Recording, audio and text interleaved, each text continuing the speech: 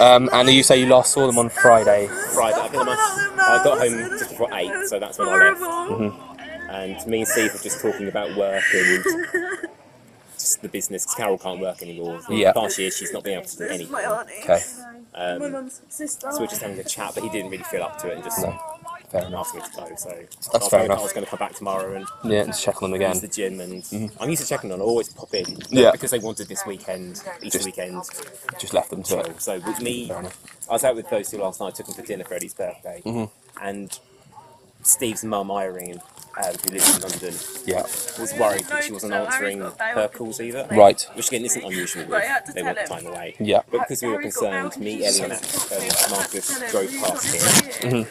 And I called Ross because Rachel was in Portugal. Okay. Just to make, we were worried. But because we saw the blinds are down and the light was on, you thought, they're doing what they want. They've got their weekend, the lights are on, they're just ignoring us. All cool. Okay. So then Eddie called me this morning, and I was always, I think we're both a bit uneasy. Yeah, as you would be. Understandable. And Eddie popped by first, saw the blinds were still down, immediately panicked. I was meeting them anyway, but Marcus called me and just given me that they're in the chairs, they're not moving, not replying.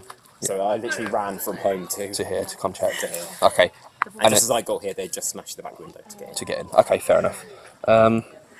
So you last saw them alive on Friday. Cool. And have you seen them today? Did you go in to see them yourself? I have been in there, yeah. Okay. And I went upstairs and the paramedic asked me to get all of Carol's medication that she's got a lot. Because sometimes she'll have various things over the years and for various operations she's had. And so I went upstairs and got anything that I thought looked like a tablet drawer downstairs and put it in a brown box for the paramedic. I don't know if any of it's valid, but I know Carol.